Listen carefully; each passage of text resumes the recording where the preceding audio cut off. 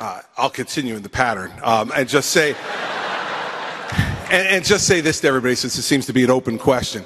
I'll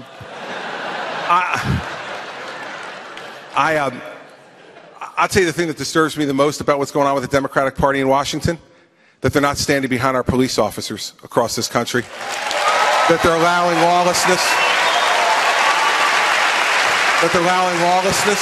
to reign in this country. I spent 7 years of my life in law enforcement, and here's what every law enforcement, all 700,000 of them, should know tonight. When President Christie's in the Oval Office, I'll have your back.